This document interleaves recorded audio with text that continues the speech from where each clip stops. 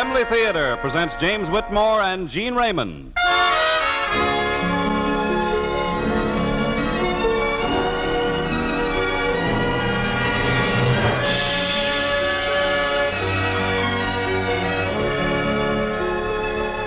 From Hollywood, the Mutual Network, in cooperation with Family Theater, presents James Whitmore in Mademoiselle from Saint Antoine. And now to introduce the drama, here is your host, Gene Raymond.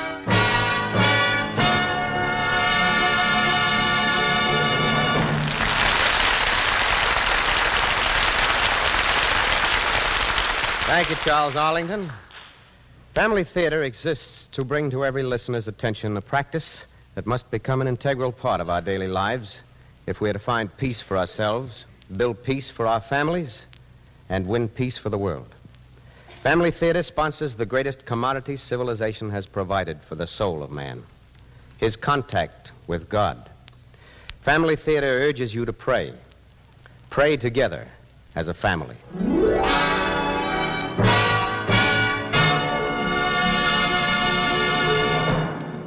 Tonight, Family Theater takes great pleasure in presenting Mademoiselle from Saint Antoine, starring James Whitmore as Blake.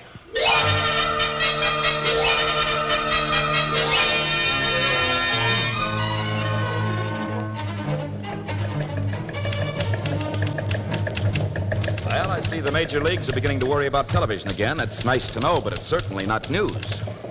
Say, you see anything of that second night lead yet, Jimmy? Not a line. No, it should have been hours ago. Must be something big doing. Well, what about it, news editor? I've got to give a 15-minute newscast in 51 minutes. 51 minutes. Well, I'll write a couple of lines and you can ad-lib around them. Or use some of that stuff with the nature figures. How about that? Here's a good one, incidentally. Dateline Hollywood. Marjorie Dubois is reported to be feeling much better today as she recovers from a strained back, which was sustained yesterday at Point Morro, California. The beautiful actress who was currently appearing... Blah, blah, same old stuff. Don't tell me. The scene called for her to hang from a cliff and some rock gave way. She was saved in the last minute by an aging Indian or a quick-thinking cameraman. No, as a matter of fact, it was wild horses, and she was saved by a lighting technician. Bunk. Sure, it's bunk, but it's exciting, and that's what the public wants. What's this you got in your typewriter now? That what the people want? I hope so. Great, I'll use it. Over my dead body, you put this on the air, and I won't be able to get a copyright. This, my boy, is the story of my life. Mademoiselle from Saint Antoine. The story of your life, huh? Well, the most interesting part of it, anyhow. It's around an incident in the last war. Why'd you wait this long to write it? Well, Jim, it's like your nature figure story. It might be true, But it doesn't sound true? That's about it. That's why I'm writing it as fiction. Well, come on, let's hear it. What about your newscast? I'll use the same copy I used on the last one. Change a few adjectives. But don't get caught at it. And what about your story? Oh, yeah. You want me to read it to you? Whatever you like. All right, brother, I'll tell it to you. I might think of something I forgot to put in. It'll help me a little with the revision. Well, go ahead. Well, to begin with, I was a sergeant with a machine gun crew, and one day 4 of us got lost. Hopelessly, miserably, and very unmilitarily lost in a fog-shrouded battlefield in France. Before that fog came in, we'd been advancing through the hedgerows, and going on that particular day had been pretty easy because the enemy had pulled back to new positions. But with that fog, everything changed. Suddenly, we ran out of hedgerows and into a forest. And, brother, what a forest that was.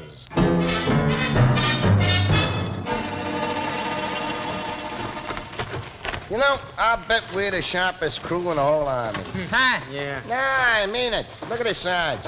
He's been carrying that heavy tripod for 3 hours. You don't look a bit tired. And you two boys with that heavy ammo and rifles, trudging along, never complaining. Shut up. So why should I get better when all I got to do is carry this little old measly 12-ton, 30-caliber machine gun? Hey, maybe we ought to pull in and wait for the fog to lift. It's about time. Great idea, son. And it might be a good idea to mount the gun. Oh, no. Mount the gun? Yeah. That is merely the sergeant's way of saying he ain't sure as if we're behind the enemy lines or not. Well, it's possible. I can't read my map without being able to see landmarks, can I? We know. It's sorry, Blake. It's that thing. It digs into my shoulder digs into my nerves. And you dig into whatever's close. Hey, no kidding, Sarge. Really might be behind the lines, huh? Maybe we ought to hold the conversation down to a nice, polite roar. Good idea? Good idea. Oh, boy. Am I pooping? They better dig in and eat before we think about sleep, huh, Hank? Maybe behind the lines. Who can sleep? Yeah, where's my spade? This'll be my 26th foxhole. I'm thinking seriously of going back and collecting all the foxholes I ever dug. Use them to store souvenirs.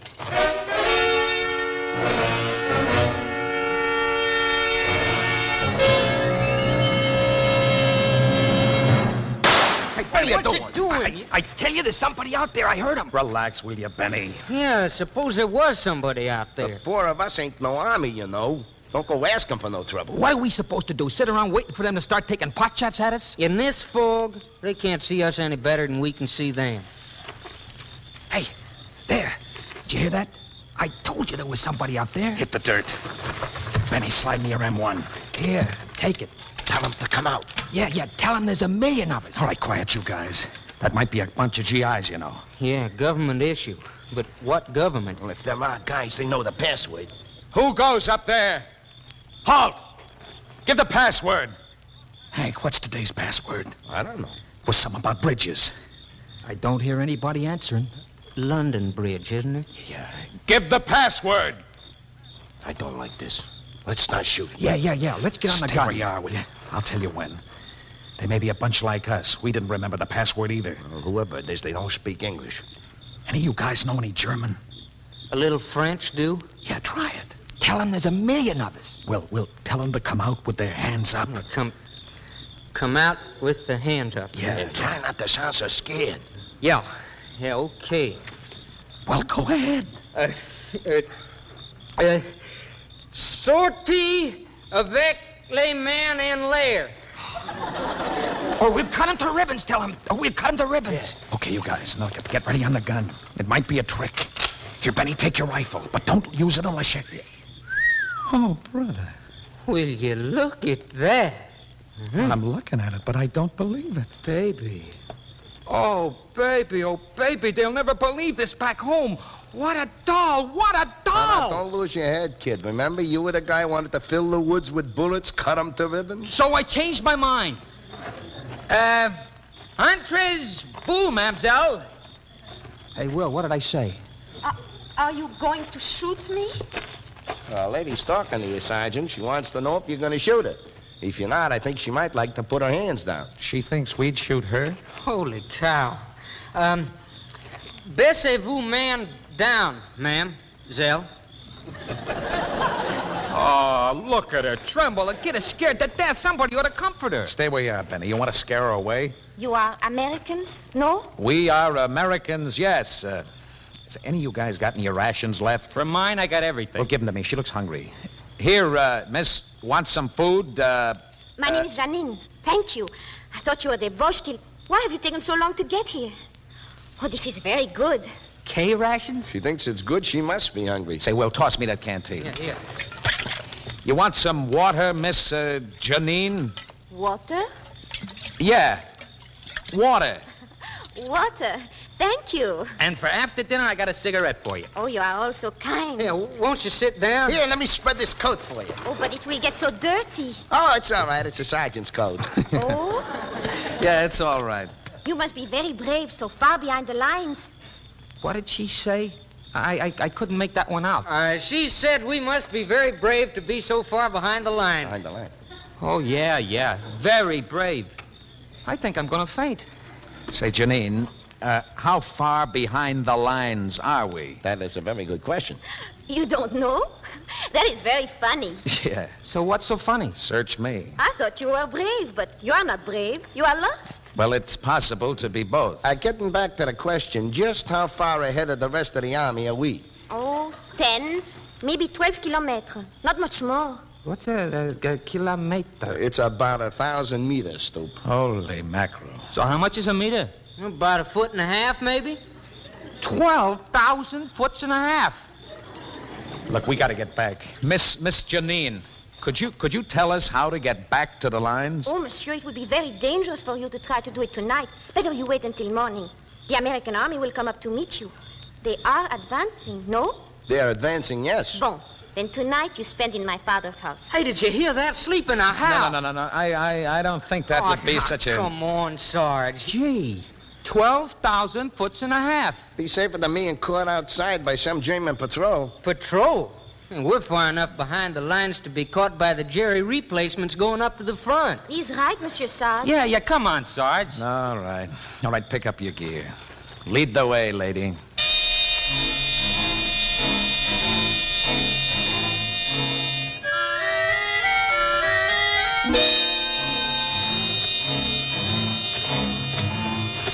Say, you're taking quite a chance, aren't you, Janine? I mean, helping us? After all, this is still German territory. No, monsieur. It is not much chance. The Americans will be here tomorrow. Yeah, well, I hope so. But suppose you're caught. Then we will all meet in heaven and have a big celebration. But we will not be caught, Sergeant. Yeah, say, call me Blake, will you? Blake? Yeah. Blake. Blake. It is a very pretty name. It is a very lovely name. Wouldn't you say Blake is a pretty name, Benny? Will? Yes, scrumptious. Hey, Mademoiselle, what do you think of Benjamin? All right, close it up.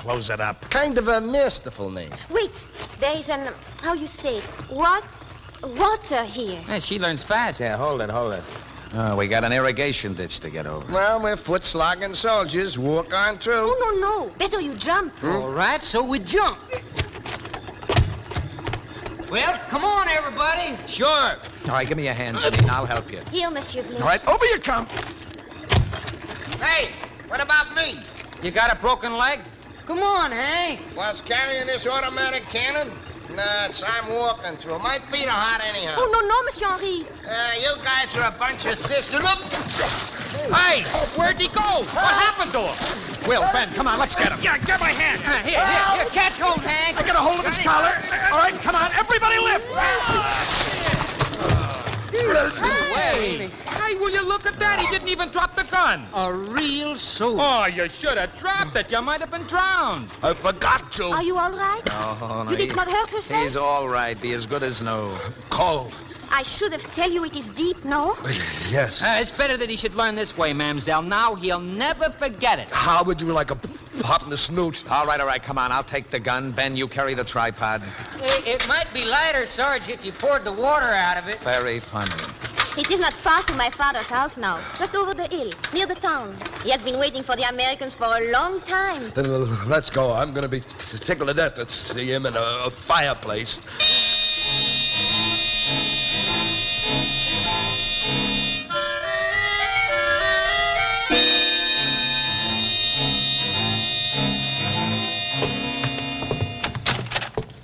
Come in. Thank you. Warm yourself by the fire. I will go and call my father and my brothers. Wait, we don't want to put you to a lot of trouble, Oh, it is no Janine. trouble at all. It is a privilege. Oh, that fire feels good.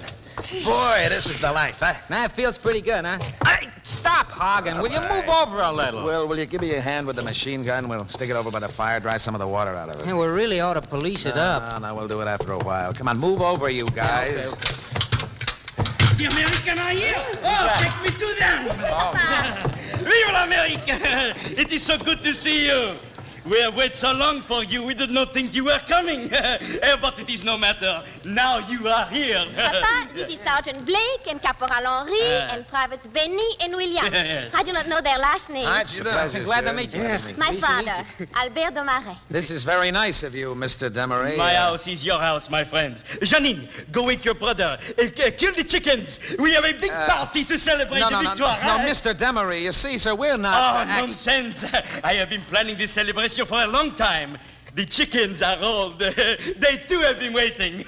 But we make up for it with the wine, no? We make up for it with the wine, yes. You said it. Bon. We will have one big party. We all become very good friends. Janine, why don't you tell him we're not the whole army? It's They still... will be here by the time he wakes up tomorrow. Why spoil the fun? Come with me. I get the wine and wake my brothers. I hope you're right, baby. I sure hope you're right.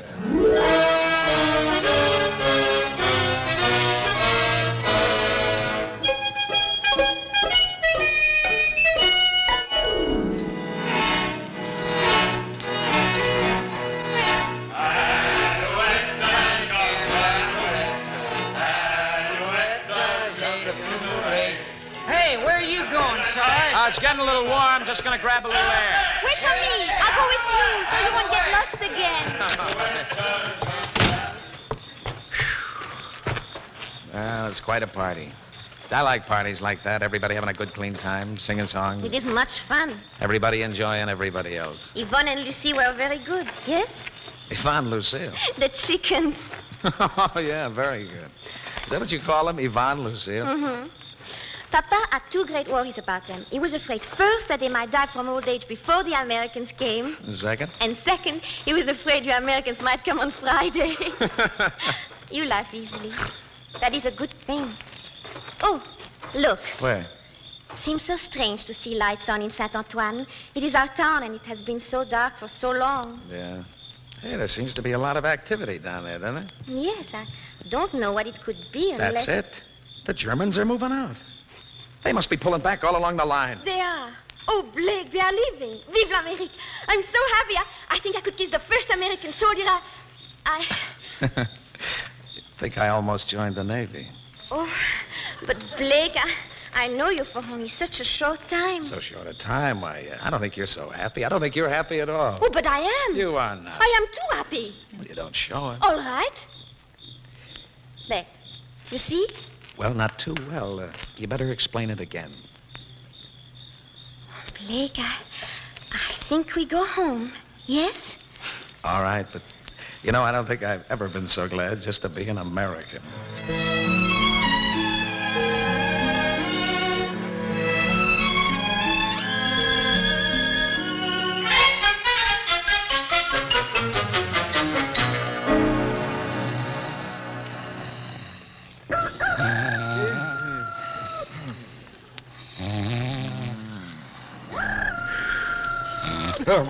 What's that? So what's to get excited? A rooster? A rooster? You know, a he-chicken. Holy cow, it's daylight already. Hey, we gotta get that gun policed up and get back to the lines. Come on. Shh. Want to wake up the whole house? Oh, sorry, I was just going to say the big weeping ought to be good and dry by now.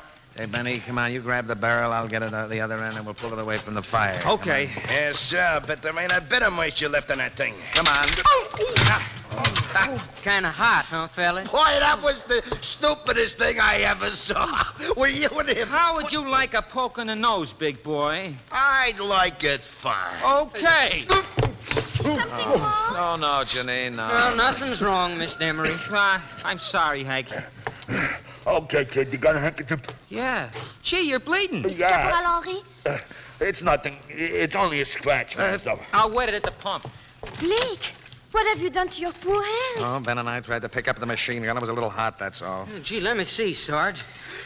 Golly, that looks like a bad burn. Let me get my aid kit. Yeah. Hey, anybody remember me? I'm the guy with a cut lip.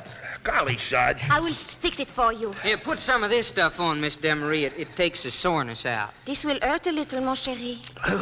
Hey, Sarge! Sarge, they're coming in. I can see them off in the woods. Tanks and everything. I tell you, they're coming in. Who's coming in? What are you talking about? The whole bloomin' line. Us. We. The United States Army. Oh. Yeah. You see? I tell you. Listen, honey, you got any old rags, grease? Old rags? Yeah, we got to clean up our machine gun. Well, they're liable to kick us right out of the Army, or what's worse, promote us. Oh, no. Getting lost is bad enough, but getting caught with a rusty sooty... It's no use. They'll be here in a matter of minutes. Hey, I bet if we took it out and fired it where nobody could see us, we could shake most of that stuff off. Yeah. If we could run it continuous firing, maybe we could even get it hot enough to burn off the rust. All right, come on. Now, look at it. We'll set it up on the other side of the hill. We got nothing to lose but ammo.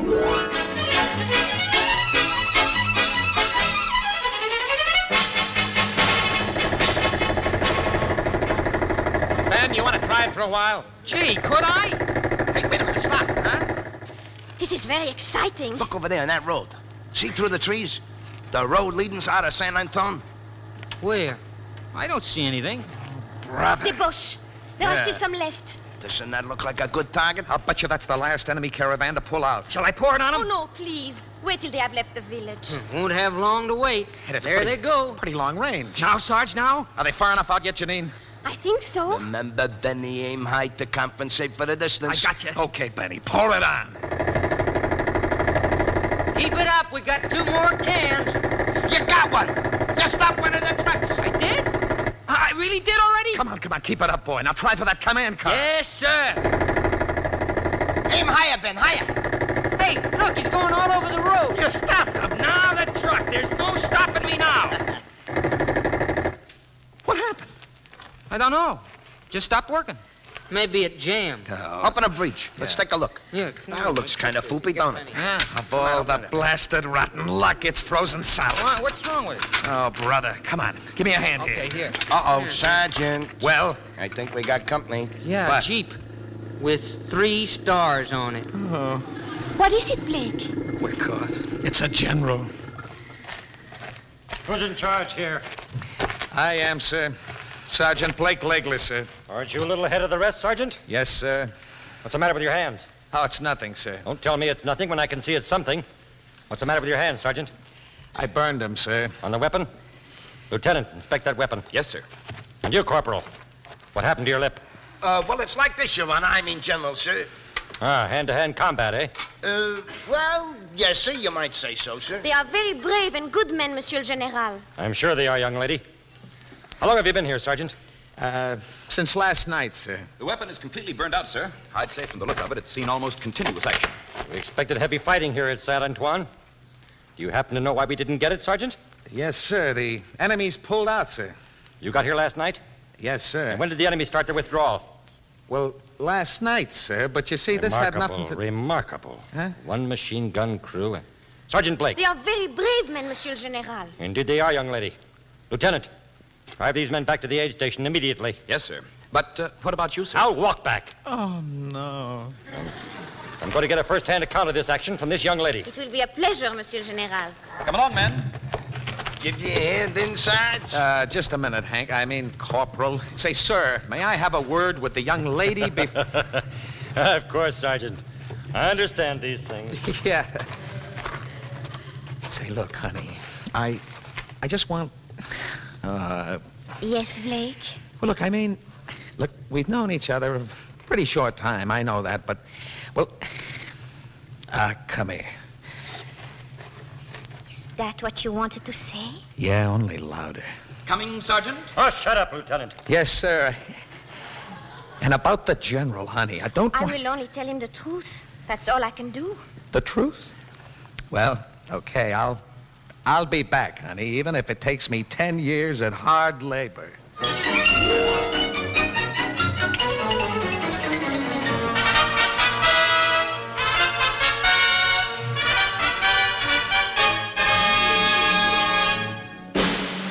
Sergeant Blake R. Legler, Corporal Harry Castellucci, and Privates First Class Benjamin Toole and William Marvin Miller. And for services above and beyond the call of duty for extreme valor in battle, and for selfless actions they...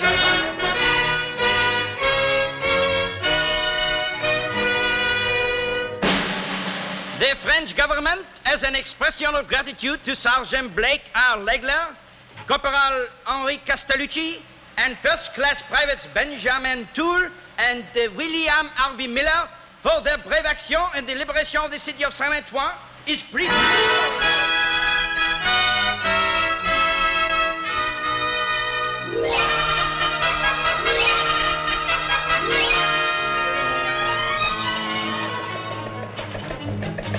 Of course, we all kept telling him we didn't deserve all the honor and the medals, but all we'd hear was nonsense. You boys are just being modest.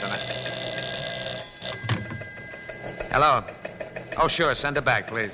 I can see what you mean about writing it as fiction.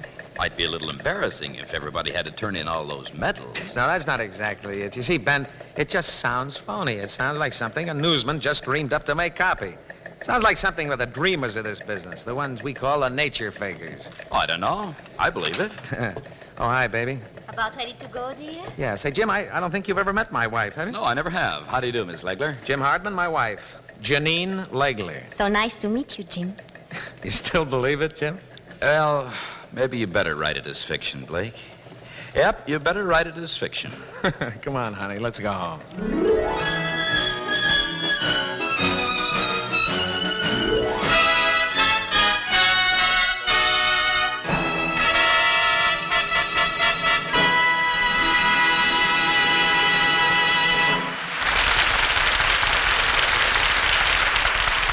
This is Gene Raymond again.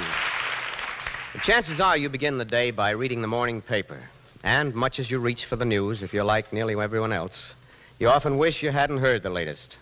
Science is expanding the universe of physical knowledge to terrifying proportions. At 4 or 5 global points, war can and may explode momentarily. Tragic, bewildered thousands are displaced from their homes. Prices appear to be rising to astronomical zones. The polio season will be over, and the pneumonia season will take its place. And there's the chart telling you what to do if an atom bomb makes your city a target. Are you safe and sound any place at all? Most of us keep reading and wondering and worrying. If you're past 50, you're nostalgic for the old days of peace, plenty, and certainty, but you may even wonder if such a time actually did exist. If you're young and healthy, you may see the panorama of your far horizon blurred by near hazards. How does a thoughtful person keep his poise? By escapist distractions from too much thinking? Perhaps. By building a philosophy? Perhaps. Only one thing is certain, as has been proved by those who understand, or who are beginning to understand, the providence of God. They know that it must be God's will that they live in the exact age into which they're born. While we were given life without asking for it, we'll be given the courage to meet life only by asking for it. Just as it's weak to evade reality, it's strong to meet it head on. And God must truly love those who meet it squarely. It's the poise to understand that every age has its own hazards, that what you might have died of in an earlier age, you are now saved from by a new medicine born of normal research, or perhaps a research to meet the emergency of war. There is an equalization. The poised know that, and they know the seed of poise is true and stalwart faith, faith that humbly unites in prayer with God. This faith and the prayer keeps families together, keeps the nation safe, for the nation is safe when its families are rugged and solid. Remember, the family that prays together stays together. More things are wrought by prayer than this world dreams of.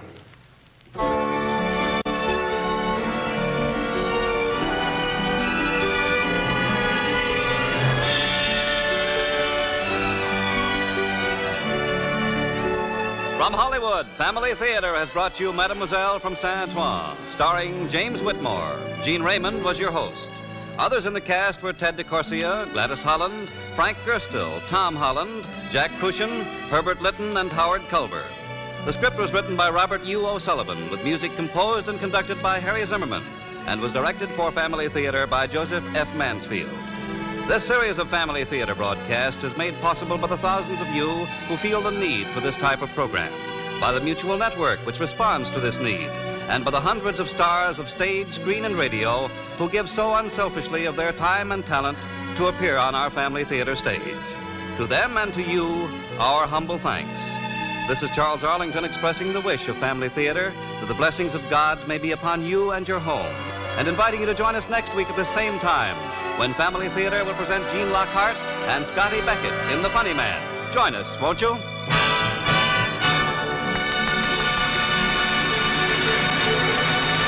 This is the world's largest network, serving more than 500 radio stations, the Mutual Broadcasting System.